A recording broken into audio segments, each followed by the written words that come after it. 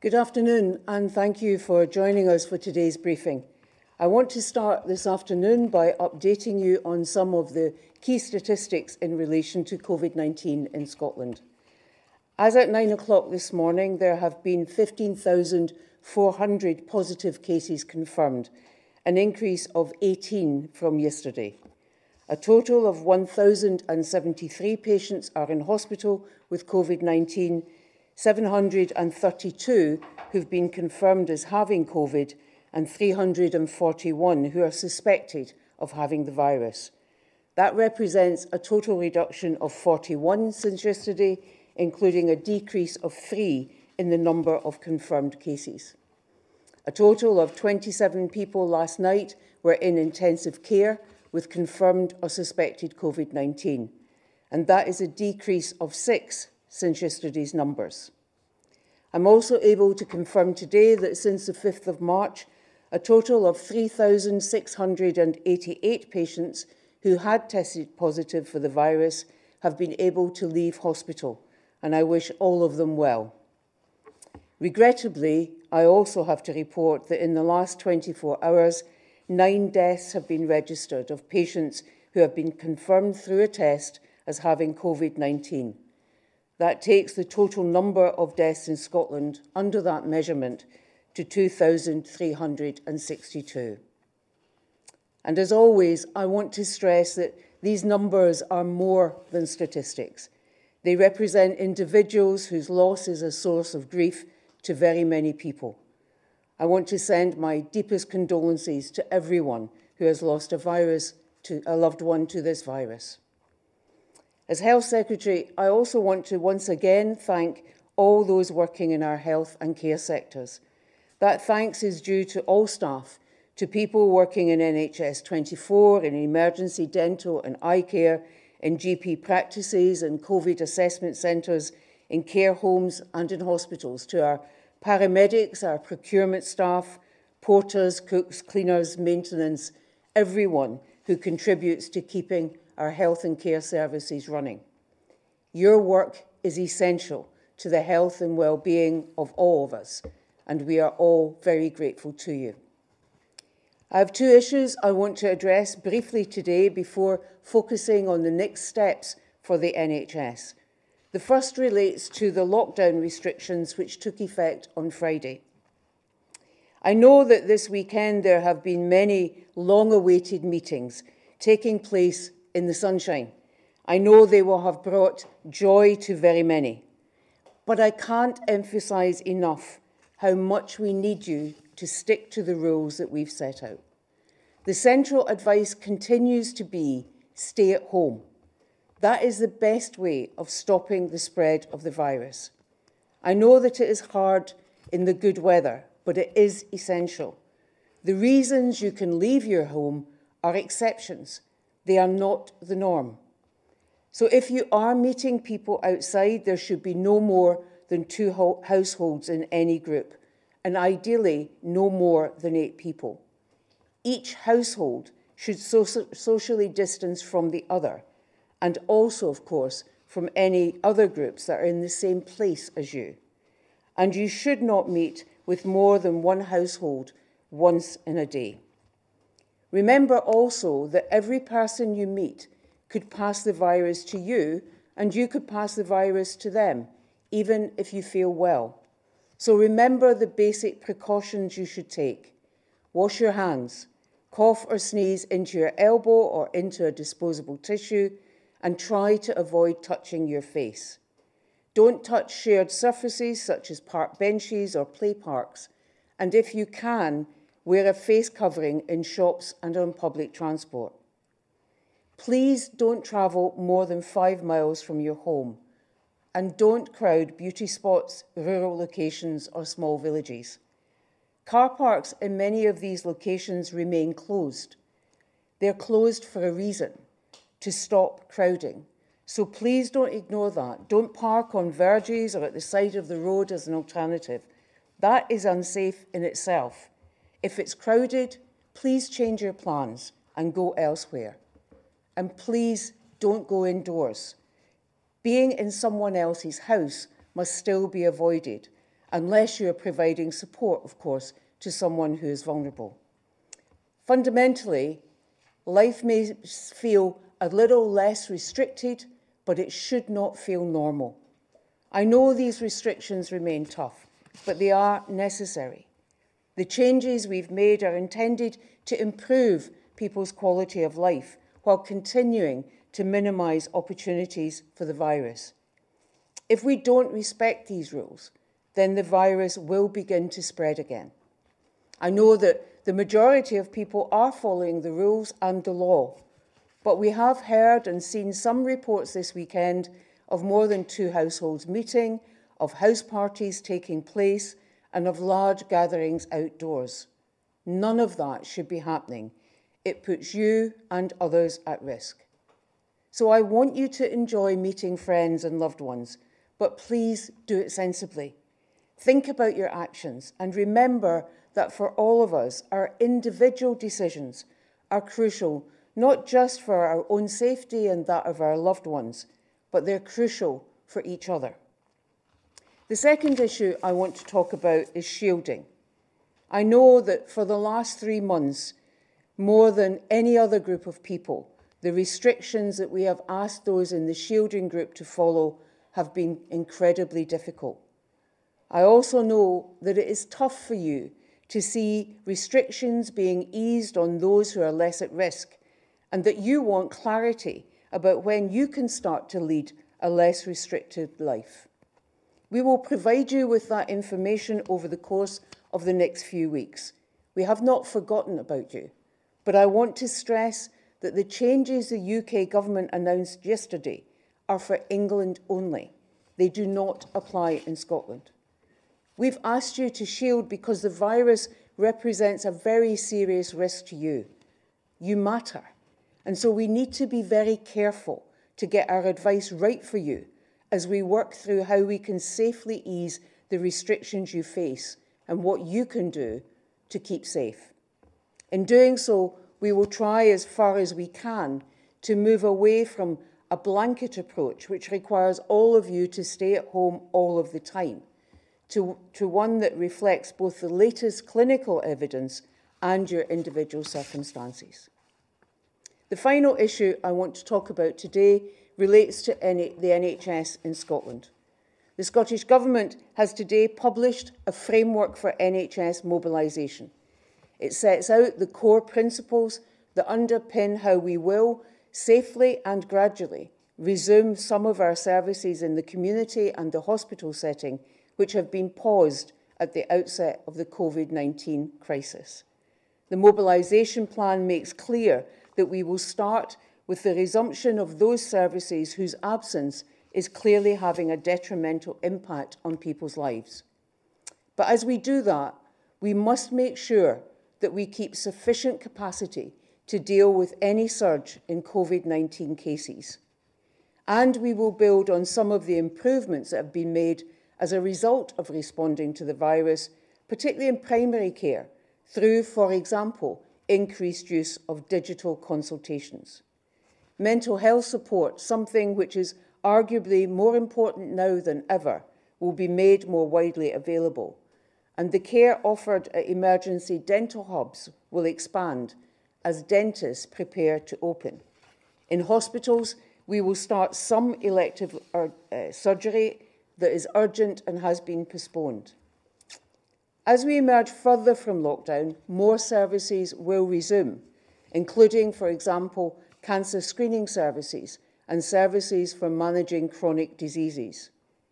And although it may seem a strange thing to say on one of the hottest days of the year, we're already looking ahead to the winter months, the normal flu season, as well as to the continued risk of COVID-19. So our planning must take that into account and use the next few months to restock and replenish supplies. The plan sets out an approach which is cautious, phased, and based on evidence. It is informed by our experience in recent weeks. The remobilisation will happen in stages with constant checking on the prevalence of the virus and the R number. The plan charts the way we will help the health service resume important services alongside making sure the virus continues to be suppressed. And as those decisions are made in that slow, evidence-based way, we will make sure that patients are well aware of what to expect and that you, the wider public in Scotland, know what we are doing and the reasons for it. I'm just about to hand over to the Chief Nursing Officer and the National Clinical Director. Before I do that, I want to restate once again our key public health guidance. Lockdown in Scotland has been modified slightly, but life should not feel normal. You should still stay at home as much as possible because the virus hasn't gone away.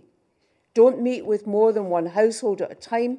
Don't meet more than one a day, and keep to a maximum of 8 people in the group. Stay 2 metres apart when you meet. Wash your hands regularly and thoroughly. Avoid hard surfaces and clean any that you are touching. And if you have symptoms, don't wait to see if you might feel better tomorrow.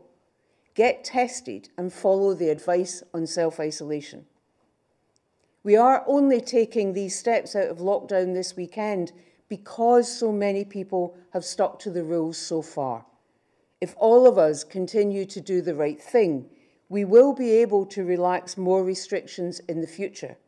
But right now, these rules remain the best way of protecting ourselves, our loved ones and our communities. So please stick with them. I'll now hand over to our Chief Nursing Officer, Professor Fiona McQueen. Cabinet Secretary, thank you. So today the Cabinet Secretary has outlined arrangements that we will be putting in place to remobilise our NHS. Now, of course, we have been open for business over the past few months and during lockdown and have heard of both heartbreaking and heartwarming stories about the way our communities and our health and social care services have responded in quite remarkable ways to care for people above and beyond what we would normally have expected. Today, I would like to highlight and remind people that whilst we are beginning to talk about remobilisation of our NHS, that actually our NHS has always been open for business to care for patients with COVID-19, but also for other urgent and emergency care and treatment that's being required, and all delivered in a way that people have been sticking to the guidelines, including our health and social care staff. And I do know what a worrying time this has been for all of us and how much people are looking forwards to being outside, already enjoying some of the easing, albeit slow and gentle, of lockdown. But firstly, I'd like to talk about the reduction that we're seeing in emergency presentations, both to our general practitioners and also to our accident and emergency department. And a reminder to people, you are not bothering the NHS if you are concerned about your health and well-being, either your mental health or your physical health. Please do contact us in the normal way and you will be cared for and given the appropriate advice. And you'll have noticed, those of you who have interacted with the service, at times that has been remotely, whether it's by video conference or by telephone, all of which is your symptoms are being assessed and treatment and care being offered, either remotely or then being asked to go to a health or social care service. So right now, staff are beginning to prepare to open up some services that have been put on hold. And some of these services that have been put on hold haven't been life-threatening, but they have been debilitating if people who have been waiting for joint replacements or cataract operations, these can be quite life-changing. And these will come later on in the phasing of improving access to our NHS. But we will only get to that stage if people remember to socially distance, to hand wash and follow the rules. So there will be many people incredibly grateful for the care and attention that the NHS has given in recent weeks and months. But we also know there are people there who are keen to get on with their more routine treatment because we know that their life will be transformed by it. That will only happen if we're able to deliver services safely and make sure that the virus is controlled. And in order to offer our services safely within our health and social care systems, you may notice some changes.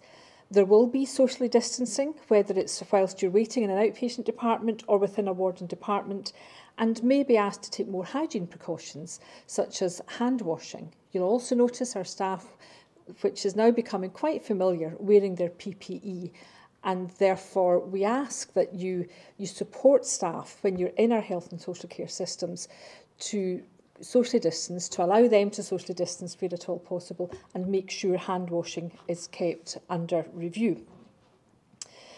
So this is vital to keep the virus under control in our communities, and we need to make sure that the rules are followed. In particular, if you are outside, you need to socially distance from people out with your household. And it has been worrying for me over this weekend to see people who are out appearing to be in groups of more than 8, appearing to have groups of more than 2 households and not socially distancing. And if this happens, then the spread of the virus will increase, people will become ill, and we will not be able to look at remobilising our NHS because we'll then have to continue to care for increasing numbers of people with COVID-19. So please, the lockdown is gently being eased. We are keen to make sure that we can begin to offer services more widely, but we can only do that if everyone remembers what the rules are and puts them in place. And if we all follow the rules, we will stay safe and healthy as we possibly can be. And by doing that, we will also be supporting our health and social care staff so that they can care for all of us. Thank you very much, Fiona. And now to Professor Jason Leach, our National Clinical Director. Thank you, Cabinet Secretary. I want to confess to some nervousness and anxiety this weekend. I want you to remember that there will be a number of families not in the parks this weekend and not having family barbecues in back gardens. There are 732 people in hospital with this disease, with confirmed COVID-19. There are 27 families with a loved one in one of our intensive care units. And there are 9 families in the last 24 hours who have had to be told by a care team that their loved one has died of this disease. The route map phases can go backwards as well as forwards. And that direction is dependent on the behaviour of each and every one of us. It depends on you following the rules. And those rules couldn't have been made any clearer by the Cabinet Secretary just a few moments ago. The second thing I want to talk about today is our transportation system, very briefly. For the last 9 weeks of lockdown, we've all been travelling as little as possible. But during this time, Scotland's transport system has not been closed. It's been working to keep the country running for essential workers. And I'd like to take this opportunity to say a heartfelt thank you from all of us to everyone who's made this possible. The drivers, the conductors, the customer service personnel, the ticket sellers, the maintenance workers, the team managers. The list goes on and on. We're incredibly grateful to all of you who have been working to keep both passenger and freight services running. Over the next few weeks, people in some sectors who can't work from home will begin to return to their workplaces, perhaps some even tomorrow. And those of us who have to take public transport to get to work will start to use buses, trains and trams again for the first time in a long time. If you're one of these people who needs to start using public transport, please remember, do not travel if you feel unwell. Don't go out. Go on nhsinformed.scot and self-isolate. Don't board a train, a tram or a bus if you think it is unsafe to do so.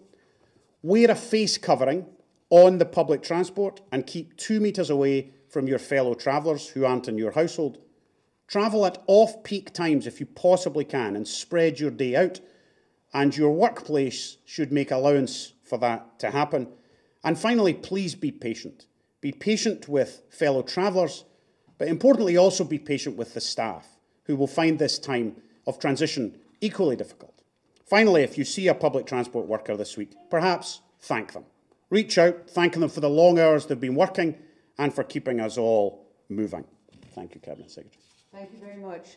Let's turn now to the journalists who have joined us this afternoon. And the first of those is Ryan Mayer from Scottish Television.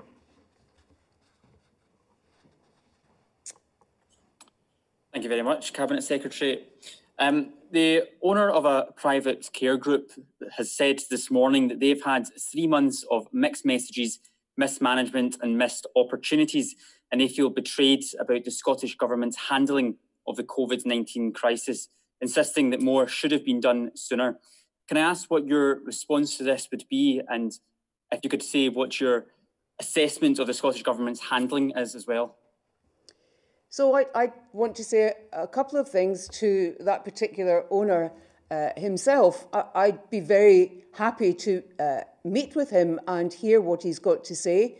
We could have had that conversation before now, but I'd certainly welcome it at this point. I don't believe that our messages have been mixed messages at all. We sent out very clear guidance on the 13th of March about what we were asking care home and care home providers to do to keep their residents safe. We worked on the premise, as we were right to do, that all care homes understood the importance of quality infection prevention and control and of PPE, as they should have done and will have done in previous occasions before this virus. They have encountered flu, they have encountered winter vomiting and so on. But as it became clearer to us that, for example, their private source PPE was failing, then the government stepped in to ensure that all care home providers, regardless of whether they were in the private sector or in local authorities or in the independent sector, had direct from our national stockpile the PPE that they needed, and we continue to do that. And when we realised, it was raised with us, that care home workers, who have always been in the first priority of key workers to be tested, were fearful of undertaking a test in case it proved positive and they should stay at home because their terms and conditions did not meet the government's Fair Work principles and they would see their income reduced significantly, we have stepped in to ensure that that fear is removed, and the government will ensure that those care workers in that circumstance, despite poor terms and conditions, are not faced with that almost impossible choice between losing significant income but doing what they need to do for their own health and safety, that of their families and, of course, of their residents.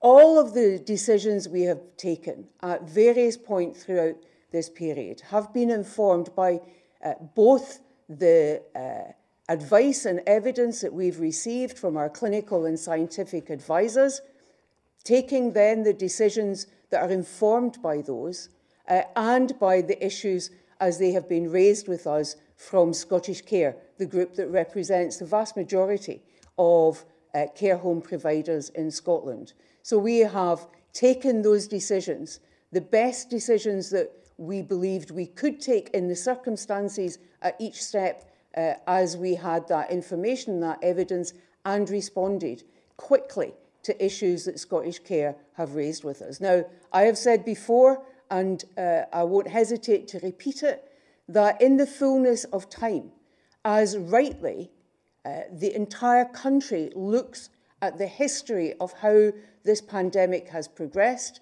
the decisions that we've taken and others have taken, and takes a view as to whether at every stage, with what was known then, those decisions were the right decisions, that is exactly the right thing to happen in the fullness of time.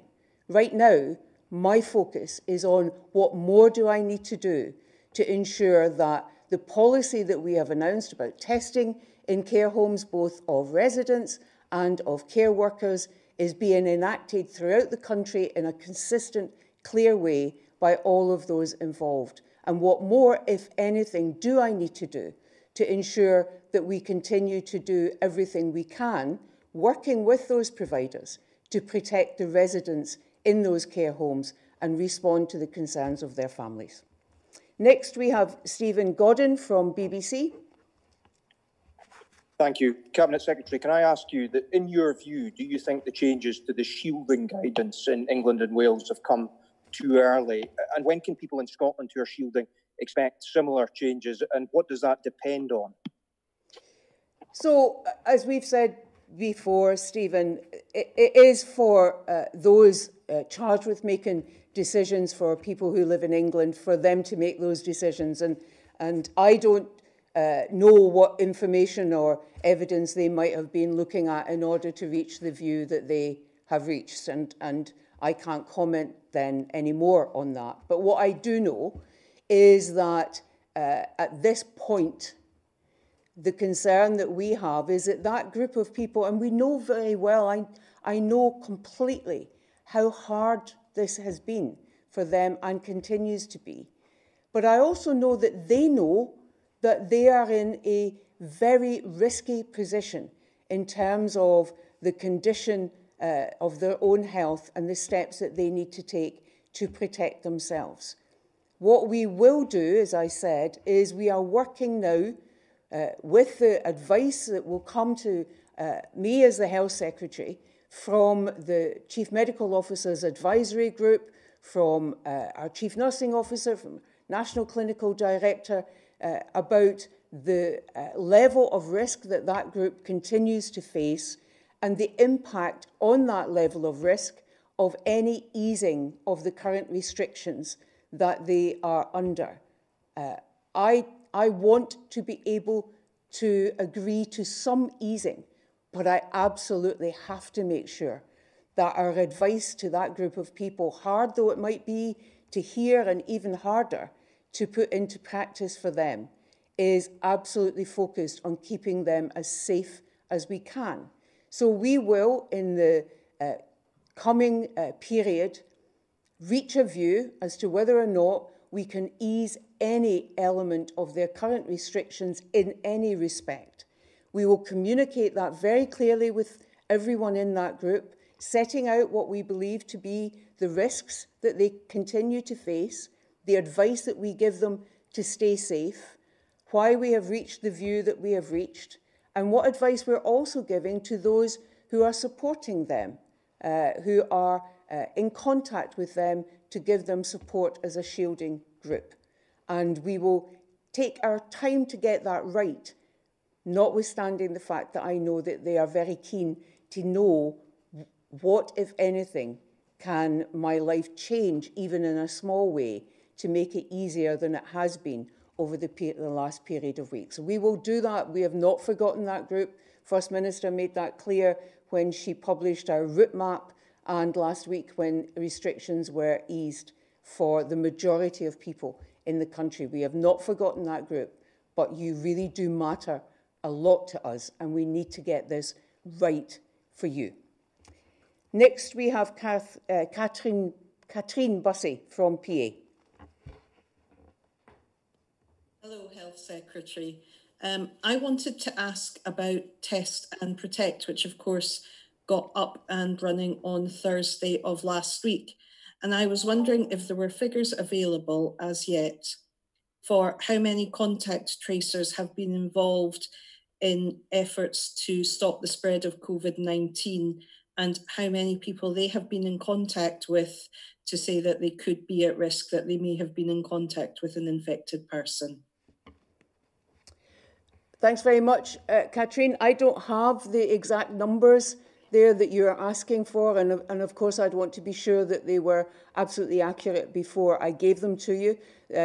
Test and Protect began on Thursday, was stood up, if you like, on Thursday, with that 2002, I think, were the number of contact tracers we had ready to be deployed on Thursday, but the numbers of contact tracers who've been used and the number of contacts that they have worked on in the 3 days or so since then, I don't have those numbers. We have made a commitment to publish that information on a regular basis, but if we do have that as of today, then we will make sure that you have that this afternoon.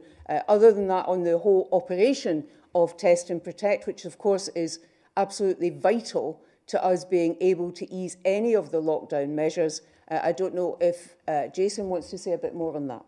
Only that I have heard no problems around the country. I know that contact tracing is up and running. I was involved personally in an individual case, which I won't describe because it's an individual case, about care moving between health boards quite routinely, in fact, across Scotland's National Health Service, like we always do.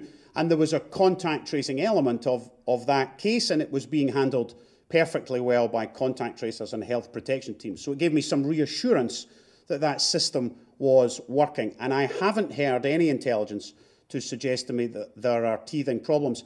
I actually anticipate that it will not be perfect from day one. You would expect a system that we are ramping up at this scale to perhaps give us some intelligence that we might have to go in and have a little look. But I've heard nothing in the last 3 days to suggest that anything is wrong with our Test and Protect system. It also gives us the opportunity, of course, to say that Test and Protect relies on individual behaviour, not just on the National Health Service doing its bit. It relies very heavily on the individuals who get tested and on those who are contacted by the tracers to follow their instructions. Two other things I would say just before we leave this is that when we stood up Test and Protect on Thursday, not only did we have those 2002 contact tracers identified, every single board in Scotland had its teams ready, and all our public health partnerships, who are the groups that will provide support for those who need it, who are asked to isolate, were also ready. So our system, both at a national level and locally, was ready at the point when we stood it up, as we needed it to be, to back up the easing of the lockdown measures that the First Minister announced. The other thing I would say is that we are in constant contact with those teams in order to identify where there are teething issues that might need to be addressed, and that will continue all the way through as the system beds in and we make sure that everything is working as it needs to work. Next, we have Christine Lavelle from The Sun. Thank you, Health Secretary. The First Minister stated this morning that the care home death rate in England and Wales may have been underreported. But is it not also the case that Scotland's care home death rate has been underplayed, given the number of excess deaths recorded in care homes over and above those which are registered as being COVID-related? So I don't believe that Scotland's numbers are being underreported at all. National Registers of Scotland, which of course is an independent organisation that works to very high professional standards, publishes every week all deaths in Scotland, including those that are related, either confirmed COVID deaths or where COVID is a feature on the death certificate. And it also sets out the location of those deaths and additional information in terms of excess deaths. So I am confident that the figures that are published weekly in Scotland are accurate and are not in any sense underreporting at all. Those figures are concerning, and they are concerning to all of us all of the time.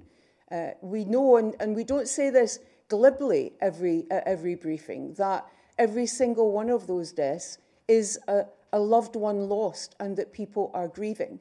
And the whole issue around excess deaths, I may ask Jason to say a bit more on that in a moment, is actively being looked at to try and understand why there are the level of excess deaths that there are and what are the contributory factors to that.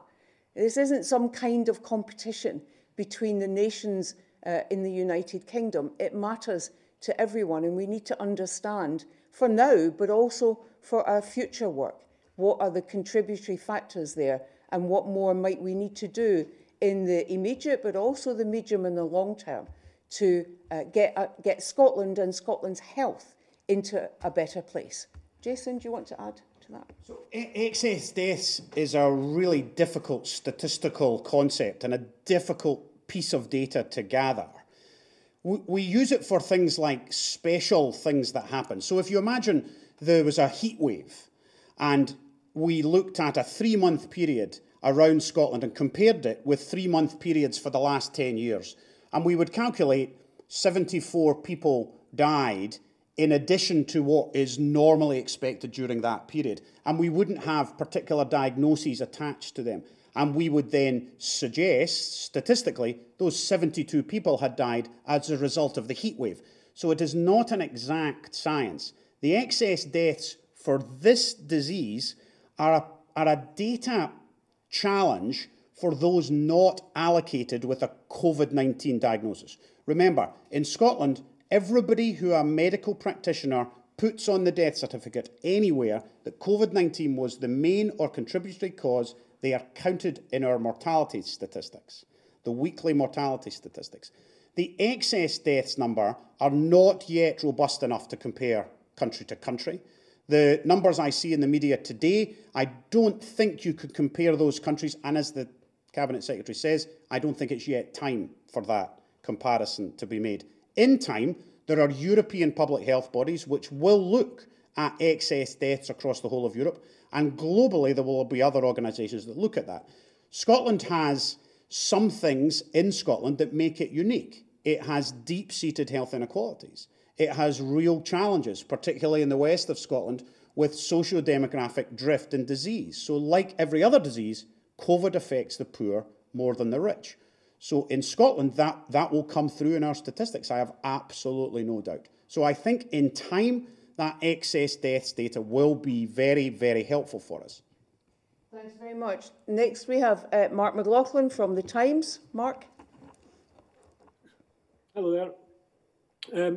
It's been suggested by some of your supporters, including in the national newspaper, that you would have locked down a bit earlier if you had the financial levers to do so, that you were basically prevented from locking down earlier because you didn't have the furlough scheme in place.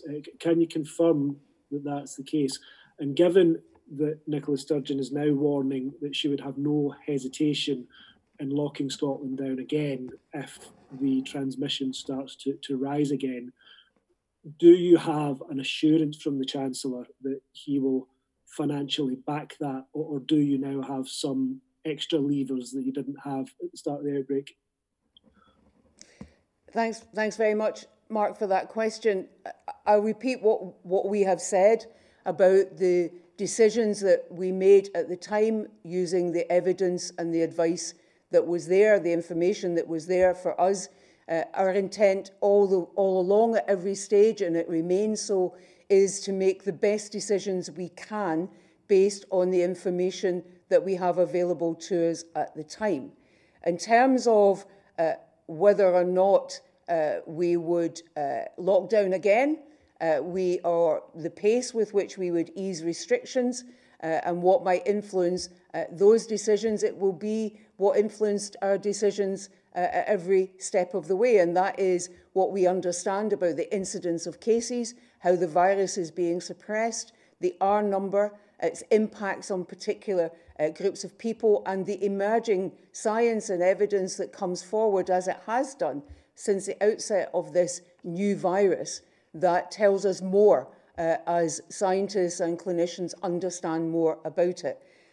I don't believe that we have had any assurance from the Chancellor that he is prepared to modify his support for what happens between any of the four nations of the United Kingdom, but we would continue to press that as part of the United Kingdom, knowing that there has been agreement that we may move a different pace in terms of how we ease lockdown restrictions, or indeed whether or not we reimpose them, then I would hope that support for that approach is backed by making sure that there are no obstacles to it in terms of people being able to follow strong public health advice and guidance from us. And we will continue, I'm sure, to have those discussions with the UK, with the Chancellor. My colleague, Ms Forbes, has those on a regular basis, and we will continue to have those discussions with the Treasury and with her colleagues across the four nations of the United Kingdom. Dan Sanderson next from The Telegraph. Thank you very much, Cabinet Secretary. You all mentioned some of the images we've seen this weekend with people flocking to beauty spots and what have you. To the Cabinet Secretary, to what extent do you think that sort of breakdown in discipline among some people could be linked to Dominic Cummings' actions? And also to Professor Leach, would you expect over perhaps the next days or weeks to see a sort of spike in infections as a result of people's behaviour this weekend? Thank you. So the first thing I need to say is that from what we have seen so far, and we will have more information as today plays out and we get into the start of next week, but from what I've seen so far, the vast majority of people continue to follow the public health guidance and the rules, as they have done throughout this period. And it is only because people in Scotland do that that we've been able at all to ease the lockdown measures in any respect. But there has to be some concern, as Professor McQueen highlighted, where we see groups of people of more than 8 who, amongst the 8, are not socially distanced. They may be socially distanced from another group, but in that group of 8, they are not socially distanced. There's no physical distancing there. That has to be a concern, because the point of the physical distancing of 2 metres is to stop the virus jumping from one person to another.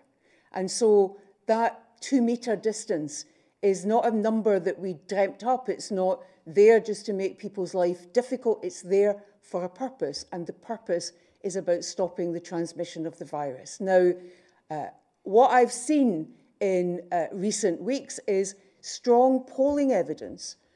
People in Scotland certainly have a view about the actions of the Prime Minister's special advisor, but that has not stopped people in Scotland paying attention to the clear public health advice from the Scottish Government.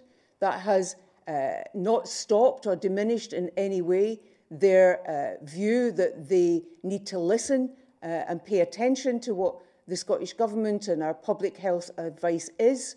And there is at this point no indication that, notwithstanding their view of Mr Cummings and his behaviour, which is not favourable to him, notwithstanding that, that has not influenced their actions in understanding, as the population in Scotland clearly does in the overwhelming majority, the seriousness of the situation we face, the importance of the public health guidance, and the importance of all of our individual decisions having an impact on not just ourselves and our families, but on each other, and that the decisions that others make have an impact on us. So I have confidence that, notwithstanding, like everyone else on this platform today, I'm that wee bit nervous about this weekend, notwithstanding that, I have absolute confidence that the people of Scotland will continue to do what needs to be done in order to help us move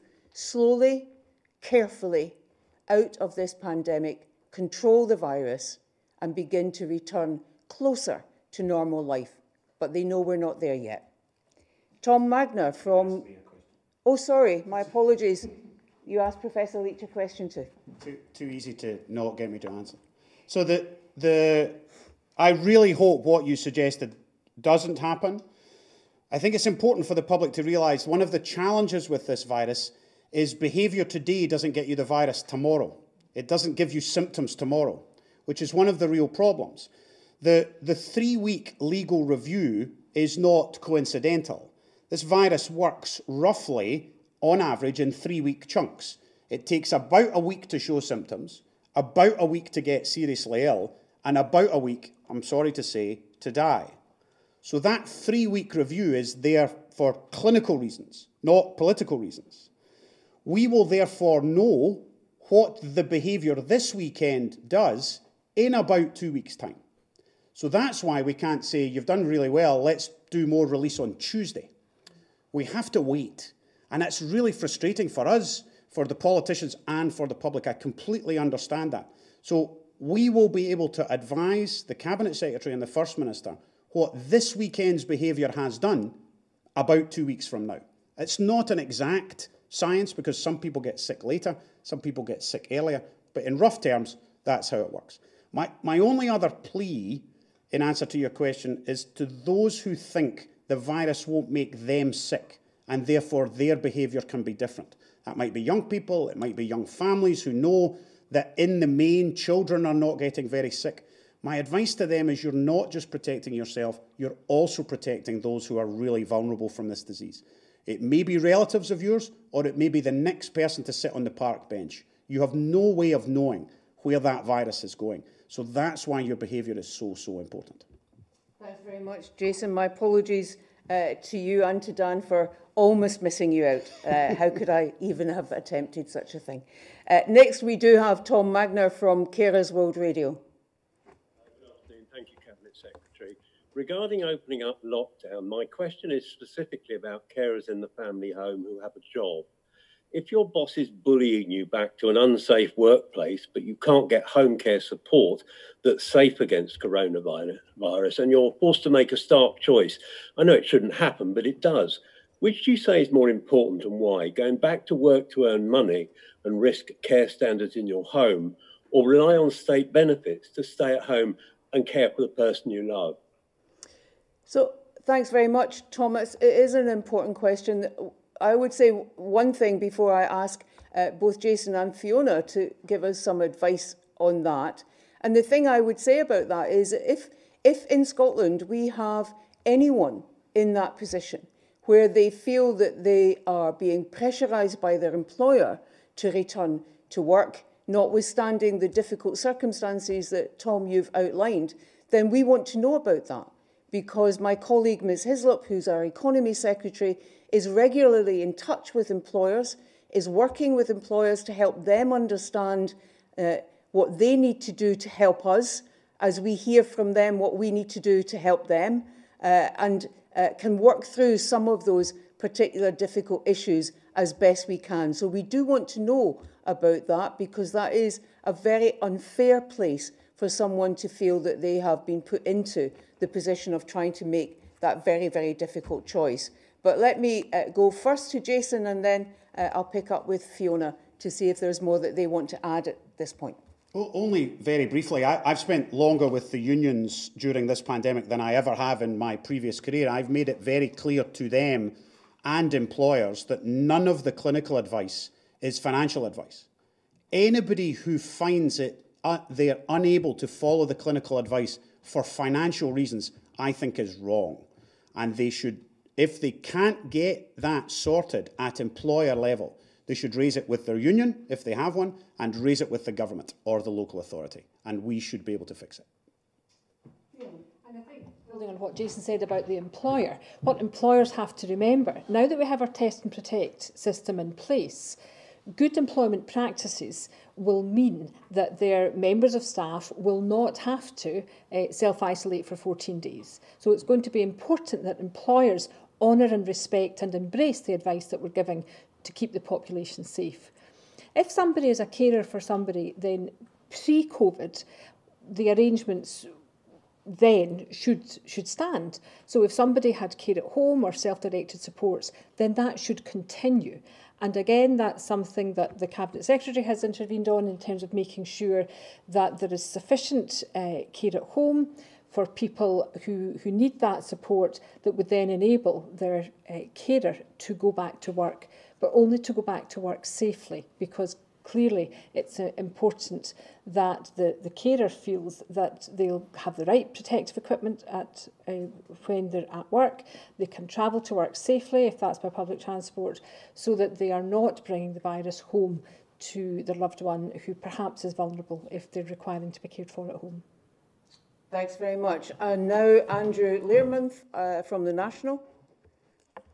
Thanks, Health Secretary. Just on shielding again, you said you need a few weeks until you can update those who are shielding, and that you won't eat anything until you are sure that it's safe. Just to be clear, does that mean the evidence you're seeing at the moment means that it's not safe? And further to that, you talked about tailored. So Professor Peter Openshaw from NERVTAG was on MAR this morning, as you might know, and he said new research revealed that many people who are shielding, particularly people who recovered from cancer and some people who suffer from asthma, might not be as vulnerable as previously thought. Are you looking at this research? Is there a possibility that you would take these people off the shielding lists? Thanks very much, Andrew. Actually, your second question, and I will ask Jason to come in on some of the points about that. But your second question actually plays in answer to your first one. So we want, as I said at the outset of today's briefing, we want to see if it is possible to have an approach that isn't a blanket approach for everyone who is currently in the shielding group to have to do exactly the same thing. That's by no means straightforward, and it won't be. There's, I think, just over 120,000 people in Scotland in that group. So it cannot be personalised to every single one of those, but it involves careful clinical consideration about the clinical groups that are within that 120,000 people, and whether or not there can be, in a safe way, any variation in the advice that we give. And that's why we're taking our time to be sure to allow those clinical areas of expertise, those clinicians and others, to take time to be sure and confident about the advice that they give me about what we should then be saying to all of the people who are in that shielding group.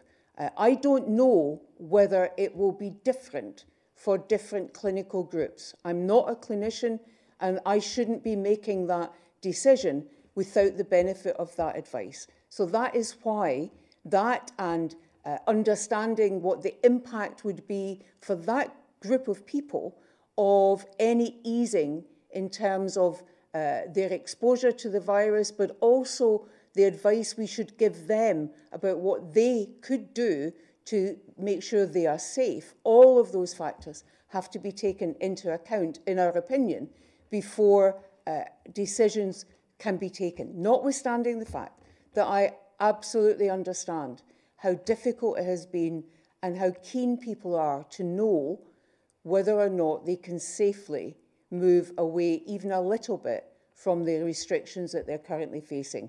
We understand that, and we are taking the time to make sure, as far as we can, that we're getting this right. Jason. The shielded group, I think, are a perfect illustration of the balance that is so difficult to strike between protecting individuals from COVID disease and protecting them from their own disease and the consequences of lockdown. I worry about the shielded group. I have friends and family in the shielded group, and I don't like the fact that we've had to be so draconian with the advice to that group. In terms of timing, the Scottish shielding advice finishes on the 16th of June, and we have, up to this point, I hope you agree, given people time to adjust to change. So we don't tend to announce something on one day and expect it to happen that day. So we will talk to those groups, the patient groups amongst them, and we will give warning and time to get used to what that advice might look like, so people can ask us questions, so we can clarify if it's becoming a little bit more complex. And the Cabinet Secretary is right. There will be, I think, two elements of that. The shielded group has been a working group anyway. People have moved in and out of it. The core has stayed the same, those with solid organ transplants, with most chemotherapy. But others have moved in and out as we've learned more about their disease and this disease. So we will adjust that, but we will hopefully also be able to potentially adjust the advice for that whole group. But that will, of course, be a balance of risk, and that's why we're worried about it. Thanks very much. Michael Blackley now from the Daily Mail. Hello, good afternoon. This morning, the First Minister talked in detail about some of the decision-making around the decision to discharge 921 patients from hospital into care homes in March. She said that at the time, the view was that people who didn't have symptoms, either because they were pre-symptomatic or asymptomatic, didn't shed the virus. In actual fact, there was a strong pool of evidence that there was some doubt about that at the time. Indeed, some of the government's own advisors raised concerns about the risk of this as early as in January and February. Did you take on board any views on that, or did you dismiss these concerns? So, two things I want to say, and then I will turn to Jason. Let me say two things really clearly. We didn't dismiss any concerns at any point. where those concerns that were raised with us in any respect, whether it was around discharge from hospital, whether it was around any other matter to do with handling of this pandemic, where those concerns were evidenced. They have never been dismissed. That is not how we work as a government. And the second thing I would say is that these are clinical decisions between clinical teams in terms of any level of discharge where the individual who is being discharged will need follow-on support. But the detail of that and the question around what was known about those who were asymptomatic in terms of this virus, I'll ask Jason to pick up some of that detail. So the knowledge about this virus has developed. So in January, the virus was less than a month old almost. So we have learned each week, sometimes daily. I get an inbox full of the scientific research that comes out every day.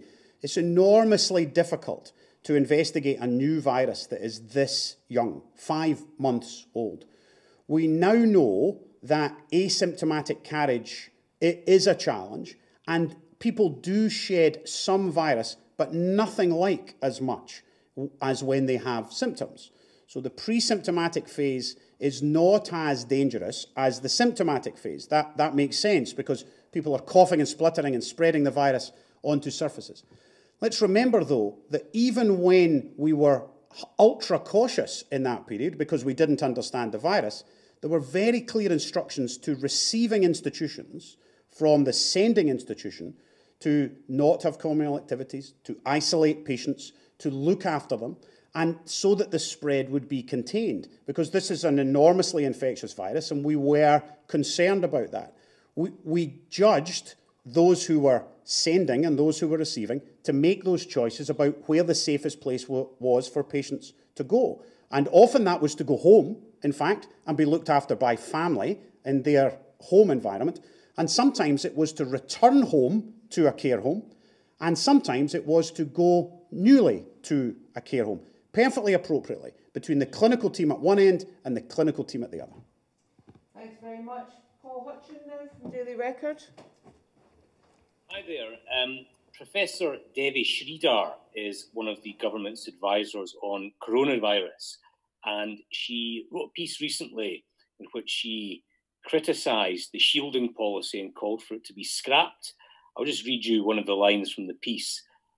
She wrote, "There are serious ethical and moral questions around building a society where the healthy and young are left to circulate and the elderly, the disabled and the vulnerable are hidden away."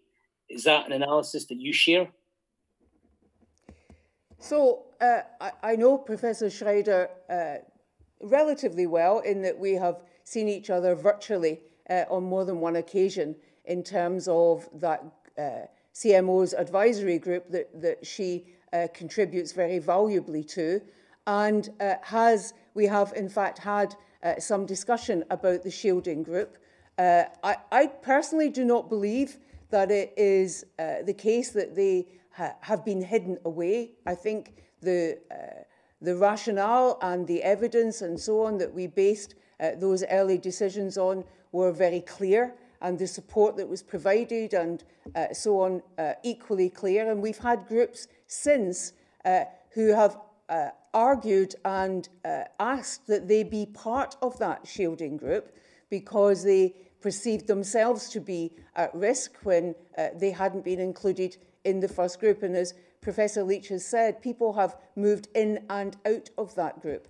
But the discussions that we have had with Professor Schreider and others are precisely the ones that both Jason and I were referencing in terms of the current work that is underway to advise me as to whether or not there is any change that we can make in the existing restrictions for that group, and if there is, what might that be?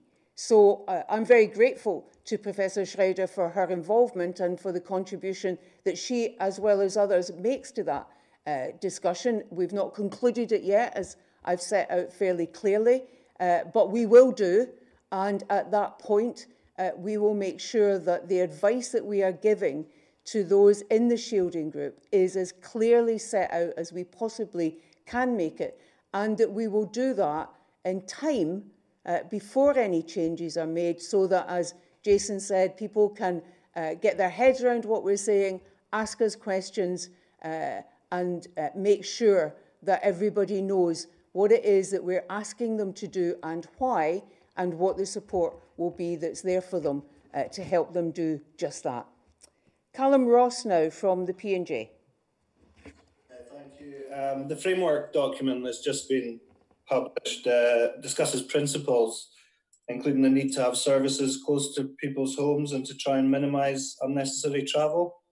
I was just wondering if you could tell us a bit about how that was going to work in practice in northern Scotland, and particularly how it squares. I know you'll be aware of long-standing concerns in places like Murray about people having to travel to Aberdeen, and in places like Caithness with people having to travel large distances to Inverness.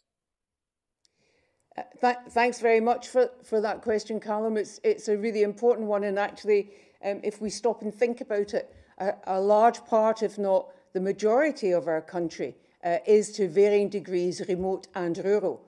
And part of what we intend to do is build on some of the good practice that has been developed in primary and community care in Scotland in response to the pandemic, in order to continue to deliver services to people, and see if we can't expand on that, whilst recognising that for some instances you actually need to see the person, the clinician needs to see the individual, but also there are times when for the patient that personal relationship that is not transmitted through a screen is equally important. So again, it is a balance.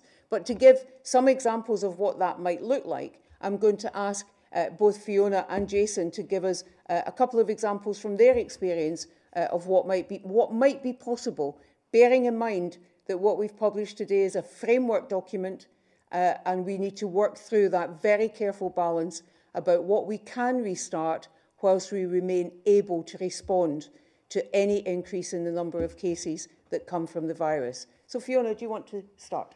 And I think a lot of the innovative practice that we've seen, and also the population's acceptance of the use of technology, the use of digital, a lot of that has been based on work that has happened over the years within the NHS. So, for instance, the Western Isles has had advice from clinicians across the country, which means that their patients don't necessarily have to come off the island, even within their acute care.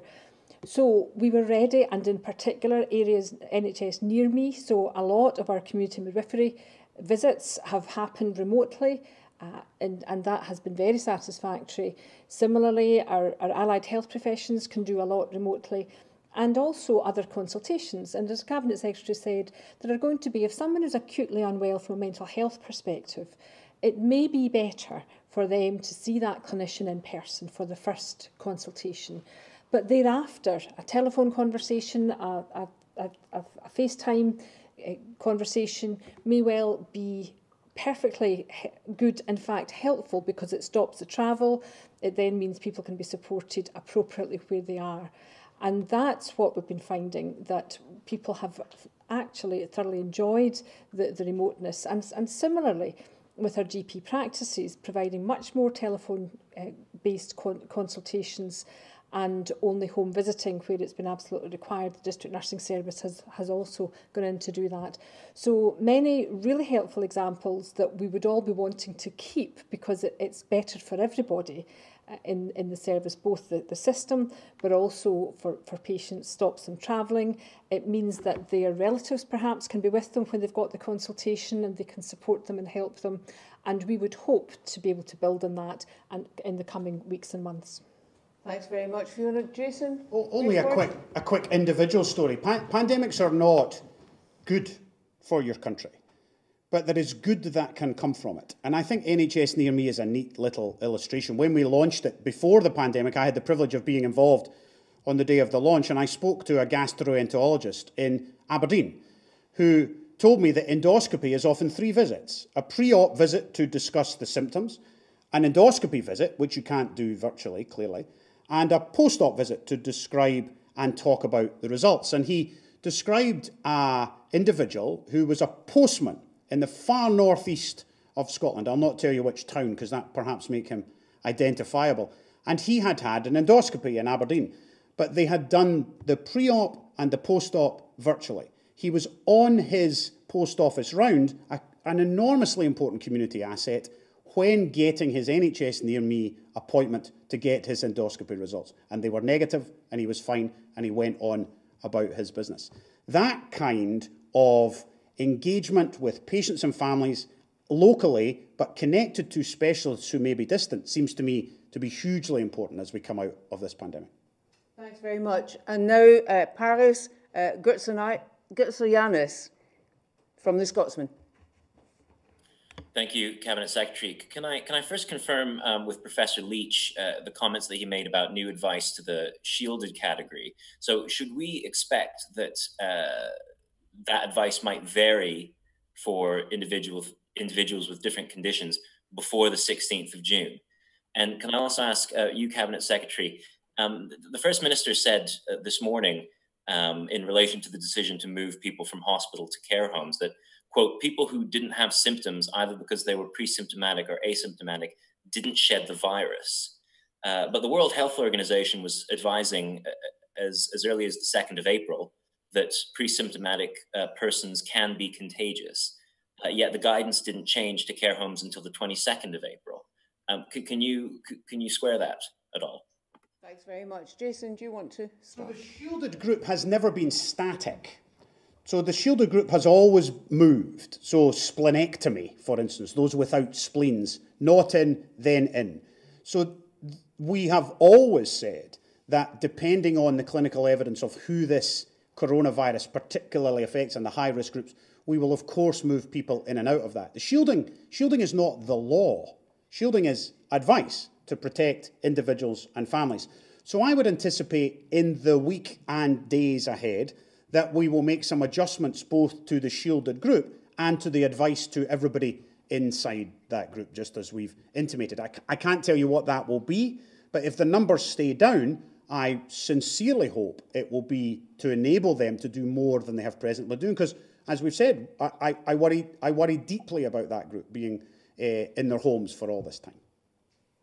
And in answer to your second question, as we've said many times, I and indeed the First Minister benefit from advice from a range of individuals in terms of those who are scientifically expert in this, what the World Health Organization said, from our very senior clinicians, and through that advisory group that the Chief Medical Officer convenes, as well as what comes to us through SAGE and by other ways. And so at the time when we made the decisions we made based on the information and the advice that we had at that point, bearing in mind that we have never said anything other than, as politicians, we are the ones who are accountable for the decisions that we make.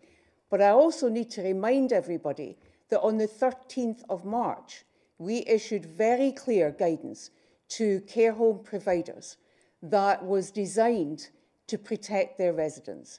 And that guidance was about residents spending a significant amount of time in their own room, the ending of communal activities, including communal dining. We stepped in to ensure that PPE that had fallen over from those private supply chains was picked up and supplied by us through our NHS stock. We, on the 13th of March, said you need to end visiting, except for those exempted circumstances where someone is at the end of life or the resident has particular distress from perhaps dementia about the other restrictions that we want you to put in place, and you need to prioritise your infection prevention and control. All of those measures are central to ensuring that you prevent the transmission of the virus. Now, since then, of course, we have increased the level of testing, including for patients who are discharged from hospital into care homes, both those who have been in hospital for COVID and those who have not, as well as testing for care home workers and residents in care homes where there is an active case, care home workers across all the care homes. Remembering too that care home workers and social care workers have also always been the #1 priority, along with NHS workers, for key worker testing. So as I've said, those were all the steps that are really clearly laid out that we have taken, and in the fullness of time, that look back at all the decisions we made as a government in Scotland, as governments made in the rest of the UK and wider, will all be looked at with all the data and the information that people have to hand at that time against what was to hand at the time. And we will not only understand how all of the journey of the pandemic was undertaken, but we will, I am certain, learn lessons for the future. And finally, Tom Gordon from the Herald. Hello, Health Secretary. You mentioned the testing of care workers and other key workers there, but if we look at today's statistics, it is the fewest number of people tested in a day since the 28th of April, barely a fifth of your capacity. Now, can you explain that? Are you, in fact, squandering a huge amount of your testing capacity? Or did you overestimate the demand, in which case it's a bit of a hollow boast to say you have all this capacity when most of it's redundant? So, Tom, I don't think it's a hollow boast at all to say we've got the capacity. We've got the capacity. And we are wise to have that capacity based on the planning assumptions that we've made for Test and Protect. There are two routes by which the capacity is used, and that is the demand-led route, where care workers come forward and they go onto the portal and they book a test. And the other route is that route that we initiate, which is those who are over 70 in our hospital setting, those in ICU, you'll see the number is coming down, those in respiratory wards. There is surveillance testing, and now we have Test and Protect, where we are asking people who have symptoms of the virus to contact NHS Inform, either on the website or NHS 24 through that phone line, in order to book a test and at the same time isolate. That is central part of Test and Protect. As the care home testing continues, then the capacity moves up and down depending on where the care home testing is at any one point. But I don't think it is fair to say that we shouldn't say we have testing capacity for 15,500 if that is not being used.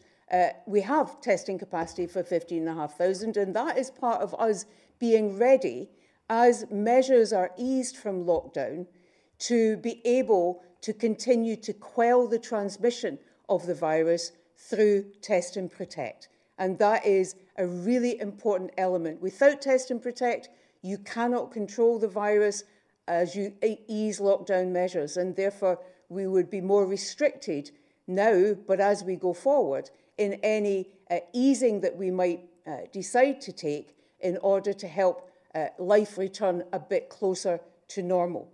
Now, constantly we are looking at that testing capacity, what more can we do with it, and how can we make sure that it is used more effectively in order to help us break the transmission of the virus, but also understand the performance of the virus, if you like, across society in Scotland. Thank you very much, everybody. That concludes our briefing for today. Can I thank Jason and Fiona for joining me? Can I also thank Yvonne, our sign language interpreter, and for all the work that our sign language interpreters do to help make these briefings as accessible as we possibly can. Can I finish by just repeating for all of us the points that were made earlier in the briefing, and that is life should not feel normal today. It is possible to meet that other household in a group no larger than 8, all of you socially distanced, and it is possible, therefore, to meet for the first time, perhaps for a long time, family and friends, and enjoy that. But life is not back to normal. So please continue to follow those important public health messages. Stay 2 meters apart. Do not go into each other's houses. Continue to wash your hands. Wipe down surfaces that others may have touched.